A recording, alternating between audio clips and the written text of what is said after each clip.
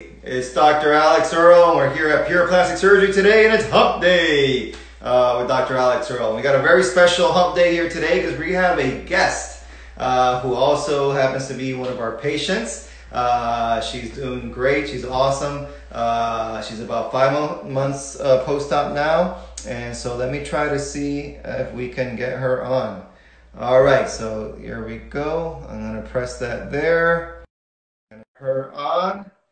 And hopefully that will come on pretty quickly. All right, so we're doing it a little bit different today. We're doing it selfie style. Can you hear me? And yeah, we can hear you. All right, well now all we see is a door though, but we can hear you. Yeah, I'm coming. All right, but that's great. So she's on, we can hear her. So as you know, she is one of our BBL patients. She's approximately 5 months post-op now, pretty close to 5 months, and she's done awesome. She's done great. She's got some. Hey, there you are. All right, and she also has some a lot of recommendations in terms of post-op care. As well. So I don't really want to kind of monopolize the conversation here today because I want to give Felicia here a chance to be the star for the show for today. So the way I think we're going to work it out is that maybe we'll start with a few questions which they have sent in for us, but I'm hoping some of the ladies here on the live can then also start asking a few questions as well. And you can make them mostly for Felicia, but of course, if you want me to answer something, I can jump in at any time. So how you doing? I'm doing great. So some of the questions that I got was, I'll start with this one. Does it move? Because I've never heard that one before. All right. So it does move. All right. It's not like stuffed or anything. Good. And how long did that take? Because as you know, for the most part, when you first get a BBL, things can feel pretty hard. They're not really moving much. So for you, how long do you feel it took for things to become a bit softer and more jiggly, I guess? For me, it still gets softer as the time goes by, but I would say maybe 2 months. I'll give it 2 months. Okay. Before like all the hardness, the swelling started to subside. All right, great. So yeah, I think I agree with that. It's probably takes at least 2 months, for things to soften up. All right. Yeah, the next one there. How do you feel about the elastic band compression method? Okay. You go ahead. No, so yeah, so I think that's a great question. I know that's something that you've been fairly active about. So you've done kind of the elastic band or ACE band method for compression. So yeah, why don't you explain to the ladies, what that is? How did you find out about it? How did you get into it? And then some of your tips as to how to do it well. I found out about it from a previous surgery sister. Her name was Brenda. She was doing it after her surgery, and I was like, I want to do that. I don't want to do the faja. I did try the faja in Miami, and I felt like it gave me a yeast. Okay. It was just so close up there. And then when I came home, I brought another one that said no hips, no butt compression. But I put it on for like an hour or maybe 2, and I saw my hips going down. So I was like, I'm not wearing fajas ever. So I started, I didn't start the ACE bandage. I think it's been around for years. Yeah. So I started with the ACE bandage, and I did, okay, so let me just, so this is what I wear every day now.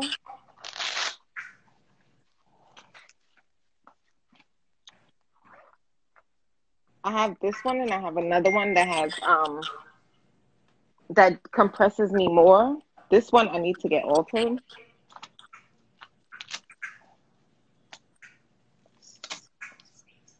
Whew, That felt great. All right. Okay, so this is me, no faja, no compression or anything.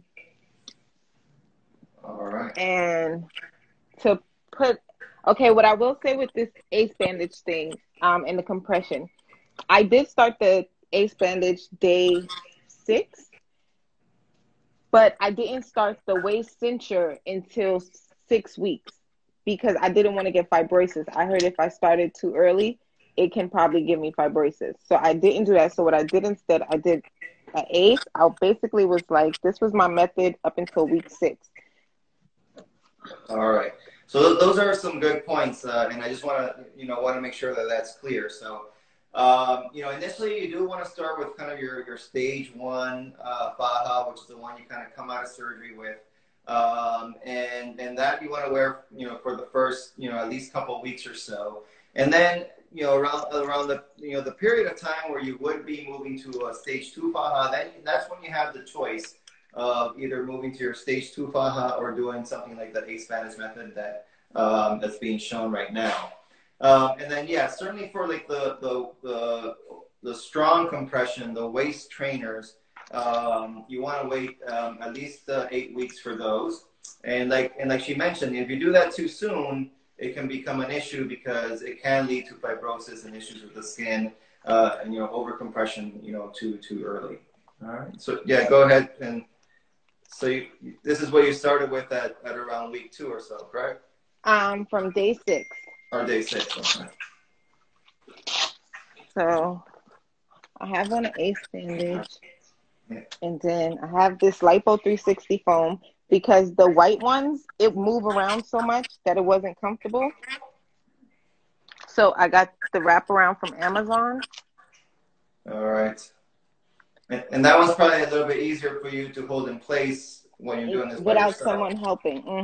Yeah. And then you can make it as tight as you guys like. I say go by what your body tells you. And then it was like this. And then I wore this.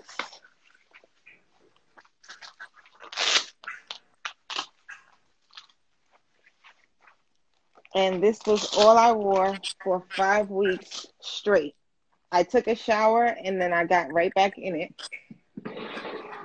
All right. So approximately 23 hours a day, basically. Yes. The only difference I do now is I don't wear the Lipo 360 board. I wear a cincher and the belt, and my waist be great. Okay, All right. see. Good. Tell us a little bit about your experience at Pure, like from before surgery, then kind of pre-op surgery day and things like that. Okay, so with me, and this is something everybody asks me, how did I like you guys professional? And I think it was awesome. Your professionalism was awesome. For one, my flight was delayed by 7 hours. And I believe it was Andrea who helped me out. She told me to just come early in the morning, which was the day of my surgery, to do my pre-op. And she said, I'll get my medication and then I'll come back and do my surgery. And this is one thing that I always state to everyone. The one difference that I know from my time versus other surgery sisters that I communicate with daily is that when they go for surgery, they tell you get there at 9 or 10, but they're not being seen for 6, 7 hours. I stand by. My surgery time was 2:30, and I was on the table by 2:32. It was on time. It was no wait. If it was a wait, it was probably because I held him up because that's when he was marking me up. It did not take like forever to see him. Actually, everything ran very smoothly. Great. They do send you your labs and everything. And then that was very easy. Like any troubles I had going along the way, someone was like helping me within 24 hours, but really 6 hours on the portal. So you guys definitely moved good. Y'all contacted me the next day to make sure I was fine. Y'all did y'all follow up call before my 6 weeks. When I came home, I had a yeast. You guys sent me all my medication without no problems. All right, good, good, good. A lot of people ask, how do you feel when you're just waking up? When you're just waking up from surgery, you're in the recovery room. How was that experience for you? It wasn't rushed. I keep hearing like a lot of those say like, when I wake up, I'm rushed and I just gotta, they try to put us out. Actually, I wasn't rushed. The lady asked me, she was like, are you feeling okay? I was like, yeah. She was like, do you want to lay down longer? I was like, no, I just want to get this thing going and just, so I do say it was not rushed. Um, I didn't get the cold chills that everyone talk about. I didn't get that, but I did cry. All right. I definitely cried. All right. And how was the pain factor, you would say? Like, can you describe the pain, say, maybe like just waking up from surgery versus the first week versus, how it goes after that? For me, I think because I've never experienced real pain, it hit me really hard because I wasn't used to it. I don't have kids, so it wasn't like I had childbirth or anything like that. Right. So, the first week or two was really bad for me. Like bending, moving, the massages, I hated it.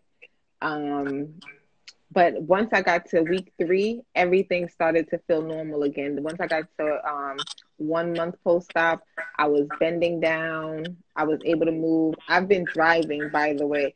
I've been driving since day six post-op. Oh, driving. Okay. Yes, I've been driving since day six post-op. I started sitting on my butt without a boppy or a BBL pillow 3 months. At 3 months. Okay. So you were driving initially, but you had your BBL pillow, correct? I actually took like a house pillow and I rolled it up like this, and then I used a string to keep it tight so it was more comfortable because the blue brick ones, they Yeah. make my legs go numb. So I use this for the comfort and for the leverage of being able to sit and not mess my butt up. All right. Excellent. And then how were you positioned for the flight home? I will say, I flew first class going home. And to me, it was awesome because I'm such a big baby as is. So with the first class, I was able to lay straight on my stomach the whole flight. By the time I woke up, I was in New York City. So Okay. for me, first class was definitely it. I didn't have to kneel down or anything like that. All right. Good. Good. What was the whole experience? How was like the whole experience? Going through the airport, going through security. I have wheelchair assistance, which I would say every doll should get that. It's free and it's easy. They wheel you through. You don't have to wait through anything. I will say don't put your ab board on after you get through TSA Right. because that would be a problem. They would end up having to strip you and take off all your fajas and stuff, and you don't want to do that. And yes, I only had one round, guys. He definitely achieved this look in one round. My BMI was a 26, so I was on the low side. I take all this off so y'all can actually see. Sorry, I get used to this compression thing sometimes. How long are you wearing the compression now that you're close to 5 months? I still wear it pretty much. The cincher and the waist belt I wear probably 20 hours a day. Okay, so you're still a fair amount. Okay. hmm All right. I have gained a lot of weight Okay. since you guys seen me because quarantine is making me eat. So I have gained a lot of weight. Before when you guys was like, "Oh my God, I love your body," I had a 4 pack, and yes, when I got off the table, I had a 4 pack. It was defined 4 pack off the table. Now it just looks more natural. I think it's not as like it gives it like a natural kind of thing, but it still gives me like I had no butt, guys. My hips before was uh God, I think I was like a 37. My hips now is a 46 and a half. And I haven't lost no volume on my hips or anything. My waist is a 28. And that's if I'm drinking. If I'm not drinking, I can get it to a 27. All right. Actually, can you speak about that a little bit? Did you go, because, many patients, they go through an area where things are kind of swollen, and they go through a low point, and then they go through a fluff phase. Did that happen with you, or how would you describe that? What I will say is trust the process, one. What I will say is two, not okay. If me and you weigh the same, we're the same height, we weigh the same BMI, we can go on the table and I may not come out like you and you won't come out like me because that's genetics. So I think dolls need to be more realistic. For me, I went in very realistic. What was the question? Sorry. Did you go through stages? Oh, Like, did you yes. go through a swelling stage, and then did things go down, and then they fluff back up? I definitely went through the crying stage where I'm like, I fell in love with my swollen look, which I think you doctors should tell us don't do that because we see all that big butt and we be like, oh my God. So I fell in love with the swollen look. And then that started to go down. And then it was times where I would look at my body and I'd be like, oh, this is too pudgy, or my butt look like it's going down, but it's really a mind thing. All you have to do is get back in something you tried on already, and then you'll realize everything's the same, or just measure yourself. Everything's the same. It do fluctuate. I don't know if I hit my fluff stage yet. I hope I did because I don't want my butt to get any bigger. Right. Yeah. Um, so that's what I would say. I would say trust the process, and sometimes you may get swollen. Like it's times like if I don't wear no compression for 2 days, I would get swollen. Like right here was swole up a lot. Okay. And then I just put the compression on, and after like an hour or two, everything's back to normal. And for the swelling, I would say drink lots of water. And if you can, boil pineapple skins. And for the flavor, add some cinnamon. And it's good for the, like, I promise you, you could be swollen like this, and in the morning, you will be back like this with just pineapple skins. That's great. Well, that's a great tip there. As I always said, hydration is very, very important, especially at the beginning. You want to be drinking your 1 to 2 gallons of fluid a day. And it's important not just because you feel weak at the beginning and everything else, but it is important for the skin and helping the skin drape back as well as possible, and it helps with the swelling and everything else. And yes, adding pineapple or drinking pineapple juice or taking bromelain, that's all related. That helps a lot as well. As for the butt, because someone said the stages. As for the BBL, at first it is hard. It's like stiff because that's fat that's injected, so it has to settle. By like 3 weeks, you'll start feeling it like get soft. I realized mine got softer at the top first, then it got soft at the bottom, and the middle took the longest to get soft. But don't panic. It gets soft, guys. All right, good. Tell us a little bit about massage. How many you've got. Did they use any other techniques other than just their hands, like cavitation ultrasound or anything else? Just a little bit about your experience with massage after surgery. I did have 29 massages. Right. With the Real Spa. I do still have more packages, so once they open, I'll continue. I didn't want to do wood therapy yet because I'm a crybaby, so they did aggressive massages. They did use cavitation. They did put me in a thermal bag for my just for around the waist. That was about it, but I will continue my massages once the state open back up. Okay. Because I do think it helps.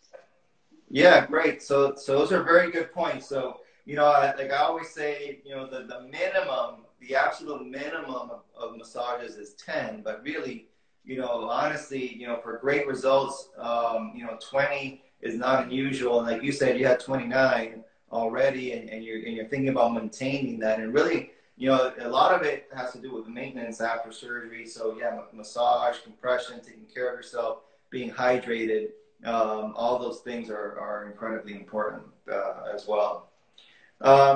Do you have any, you know, now that you're about 5 months out, do you still have any like odd sensations, like sometimes like a burning or shooting pain or things like that?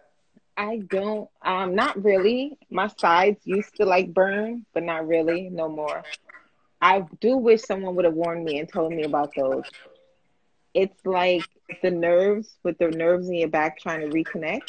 Uh-huh. You get those sharp tingles like in your back when you get up, but it's the side after like a minute, but it just feels so ugh. But it didn't stop for me till month 4. All right.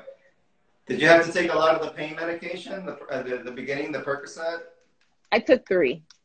Okay. I took 3, and my massage therapist told me to stop taking them because she said it increases the itching. Yes, that's well. Yeah, for certain patients, certainly they can have increased itching with narcotics for sure. Yeah. All right. Good. Okay. Let's see some of the questions. You have any questions that came up there? Yes, one question which came up a few times was, what was the patient's BMI before you started? Yeah, Um, I think she mentioned it, but go ahead. Yeah. my BMI was a 26. I weighed before I spoke with you and did the virtual consult. I weighed 130. You told me to gain a little weight, and I gained 33 pounds. And no, I gained 36 pounds. And then when I did my surgery, I was 166.6 pounds. After surgery, I was 170, and now I'm 173. All right. A little quarantine. Yeah, I gotta slow down. All right. Excellent. How are her scars healing? All right. So yeah, questions about the scars. Kind of, you know, the placement and how they're healing. How are the scars doing for you? They're doing really good. But on my live, when I go live, I show my panties. Do you mind if I show my panties? No, I think that's I don't okay. think okay, I don't think it should get you kicked off or anything. Okay, so um right here is one incision. Another one is right here. And then I have one in there, but you can't really see it. I think it's healing really good. I did put scar away for maybe 2 or 3 times, not really, but then I stopped. Um, my foot, I don't know if y'all can really see it, but this was the worst one, my back one. I don't know if y'all could see it.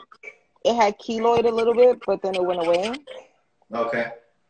So I think it did really good. And also, I had purchased the Circulate machine from Dr.Earle, Oh yeah. and it was wonders. It worked wonders. I had times where I woke up, my blood felt like it wasn't really circulating how it was supposed to, or it just was just really swollen. And I put that bad boy on. Perfect. Great. Yeah. So yeah. So just to explain that, so the Circulate is basically a sequential compression device that you put in your leg, similar to the one that we use while the patients are under anesthesia in the operating room. And it helps, you know, keep the circulation going in the lower legs and the calf area. And you know, not only does it help a little bit with swelling, but really the most important part of it is that you know, in maintaining that, you know, there's much less risk of what we call DVTs or clots, deep vein thrombosis, which can then become a clot in the lung. So it's great to use after surgery. And it's definitely great to use for anyone who has a longer flight, a flight over 3 hours. Definitely highly recommended, or it's almost pretty much mandatory for anyone with a flight over 3 hours as well. All right, so you're using the Scar Away cream. I think the scars are doing really well. I also want to let everyone know that the lifetime of a scar is about a year, so about 12 months. So you really have that first year to really work with the scars, try to get them to be as smooth as possible. Something like Scarway can help, something like Silogen or silicone-based cream can help. Of course, anyone who has more of a tendency to keloid or hypertrophic scars, if they feel their scars are getting raised, then sometimes they can consider a steroid injection like Catalog, and that can help the scars as well. All right. We have another question from the ladies. How many days passed until she felt like she didn't need to take any more pain meds? Okay, so you said you only took 3 Percocets. Is that correct? Yeah. So probably within the first 48 hours, you were onto something else. Would you say that's accurate? I took a lot of Tylenol 8-hour muscle extra strength. Okay. That worked for me better than the oxycodone. I felt like it was stronger and it took the pain away more. So I used that mostly. I didn't want to get like too hooked onto the oxy, so I just stuck with the Tylenol, and that worked really well. Perfect. And it says here, how long were you numb? Did you experience numbness like in the maybe like the lower belly area? That's a common area sometimes, or sometimes along the sides. Did you have numbness initially there? I did, and that was probably for like 2 weeks. For about 2 weeks. Oh. 2 weeks. I used BioFreeze. All right, perfect. Let's see, what else do we have on there? Where did she get the Circulate machine? Well, okay, you got the Circulate. You got it here from us? I got it from you guys at the office. Yeah. Okay. So yeah, we have that available here. I know we've had some ladies kind of look it up on like eBay or stuff like that. But we do definitely have it available here as well. And like I said, anyone who has a flight over 3 hours, they should have that so that they're safe on their flight back home as well. All right. Okay. What else? Did we answer all the ones from the beginning? Let me see. One thing you wish you would have done before or after surgery. Yeah. Push-ups. Push-ups? Yeah. You definitely need your arms after surgery. It's hard to push yourself up and to like get up because it's like everything's just weighing down on you. So I definitely would have done push-ups. Okay, yeah, that makes sense. So, because you're going from basically laying on your belly, and you have to go from that position to standing without really sitting. So that makes sense. At the beginning, you want to make sure that you can do that. How about weakness? Like, did you feel weak? Maybe first, day 1 or day 2, where you feel like lightheaded or weak or anything like that? The first 2-3 days, I stayed in the bed. I couldn't really move. After that, I started to move around, and because I stayed at a recovery house, which, by the way, I know Dr. Earle don't promote recovery houses or recommend them, but I stayed at my little concierge service, and they were awesome. All right. So everyone say, why did I pick Earle? It was because his technique, he's very safe. Like, that was the one thing for me. I lost deposits on plenty doctors from Colombia to DR to Miami till I settled on Earle because he was the safest one out of every doctor. And like a commercial, they don't take a lot of dolls, so you don't have to feel like you're like in a chop shop or anything. It's not like that. Promise you. Perfect. Yeah. Well, no, thank you for that. We really appreciate it. And yes, safety is definitely one of our top concerns. We use the ultrasound to make sure that the fat's in the correct location. The OR is JCO certified. We're not doing 8 or 10 or any kind of ridiculous number of cases a day. We try to limit things to 5 case max here. And try to just give each, all the patients, all the attention that they need. And it's true, yeah, we're not affiliated with a recovery hospital. Nice little shout out there to my little concierge. So that's great. You had a good experience with them. Yeah, they were very awesome. And Mind you, I'm not just saying that because they don't pay me or anything, but I did leave another recovery house prior to staying at my little concierge service. So it's all about, you got to think when you're picking a recovery house, you want to find something that's very clean, that the staff make sure they're washing all y'all stuff and they're not doing it, washing it, contaminating it with other people's firehouse and stuff like that. At this recovery house, they cleaned literally every 4 hours. The bathroom was getting cleaned 4 times a day. You got 4 meals plus snacks. And it wasn't just whatever they wanted to feed you. Whatever you asked for, that's what they made you. And yeah, it was great. Awesome. Great, great. I just saw a couple of questions about hemoglobin levels. Did you have any issues with your hemoglobin level? Did you do your iron supplementation beforehand? Okay, I will say this.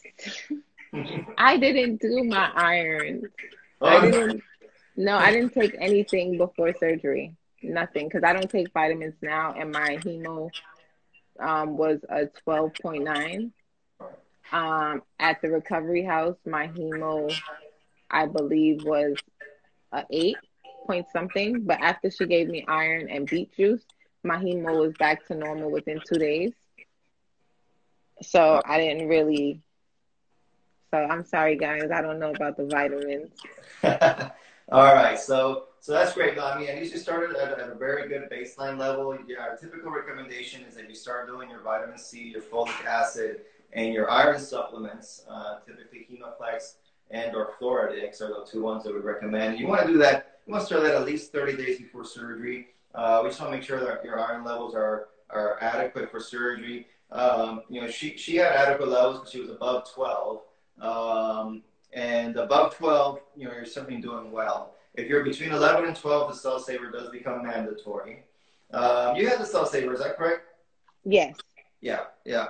So, the cell saver is very, very helpful. It really makes the recovery a bit easier. There's less overall blood loss. You feel better, a bit stronger than you would otherwise. Yeah. Okay, just for the person who put this in the comments, this is not a veteran discount. I'm not getting paid whatsoever to be talking to you guys. It's quarantine and I'm hanging out with my doctor and not getting paid. I'm not told to say any of this. This is literally just me being me. This is my results. I didn't pay a discount. I'm not a veteran. I've only had one round. I told Dr. Earle I wanted to be one and done, and he gave me a one and done. I asked for a bubble slope, and I wanted to be sucked dry. And he accomplished. And for all you dolls out there, stop saying I got a Doback's butt. This is a Dr. Earle's butt. They be trying to take credit for your work, Doc. No.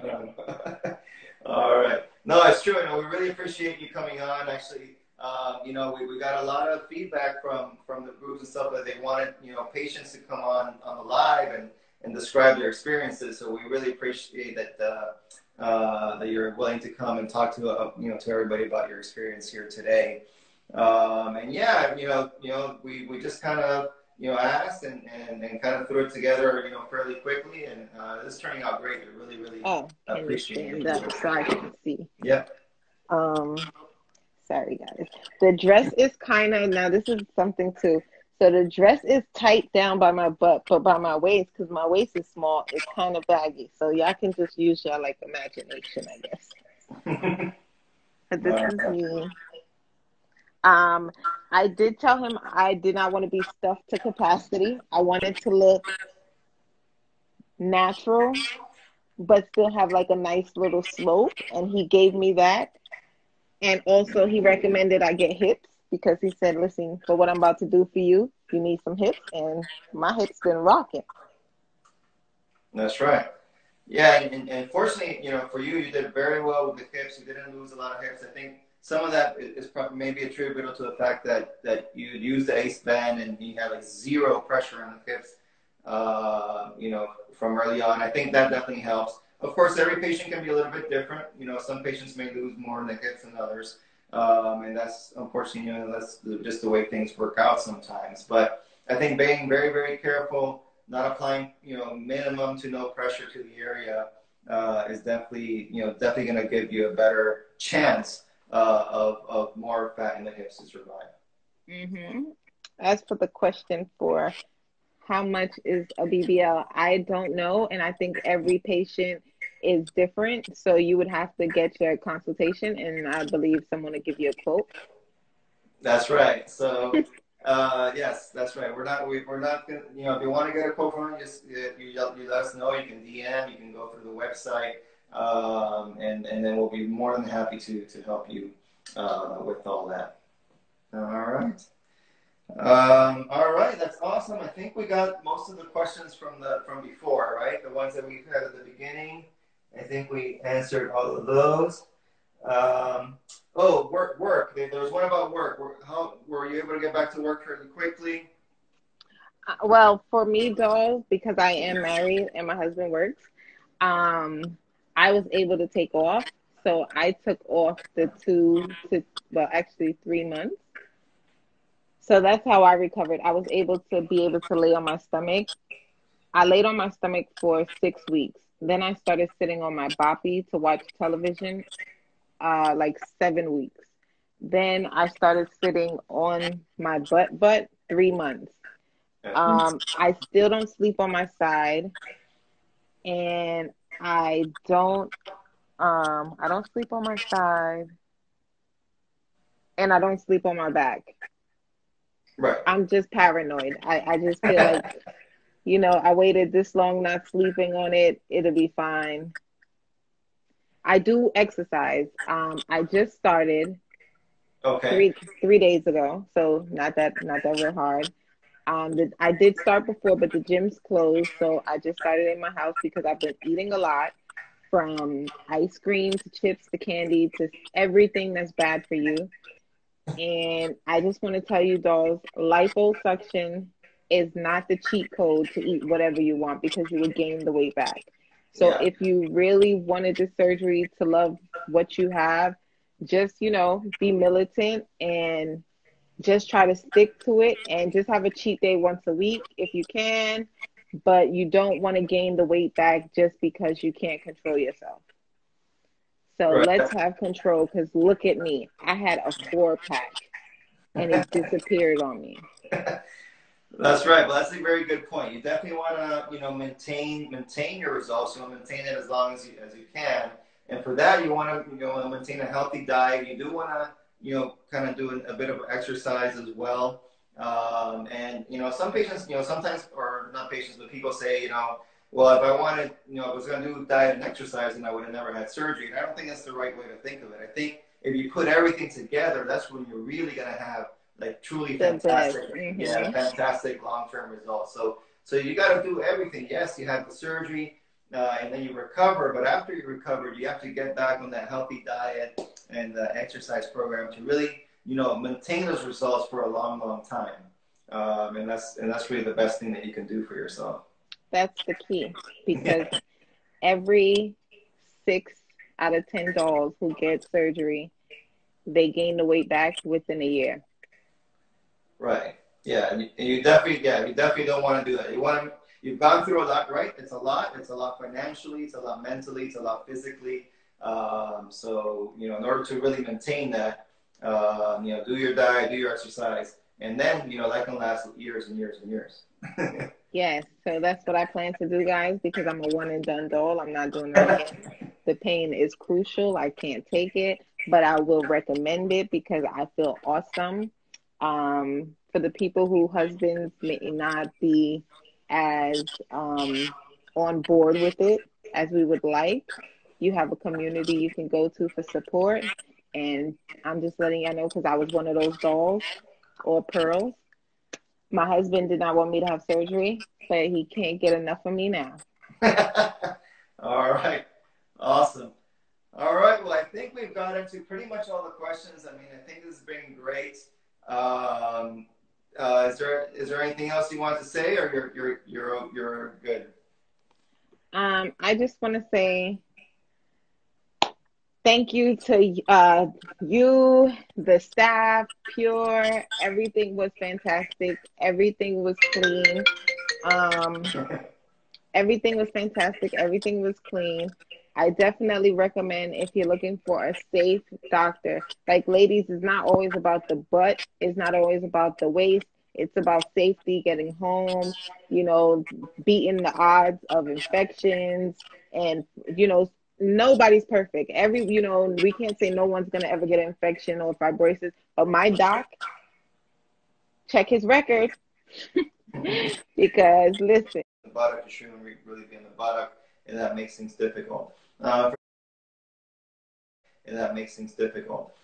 those patients that maybe are fairly small and perhaps they do get a combination surgery with the 1 liter, then they have to get creative in terms of how they sit and they sleep, because they basically need what some people call a zero gravity chair or something of that nature, where there's a hole in the chair or it's like a donut, so that you sit or you sleep on that. You're minimizing the pressure in the buttock and the hips, but of course you're not putting pressure on the breast. If you lose fat in your hips, can you get them back? Is there fluff hips?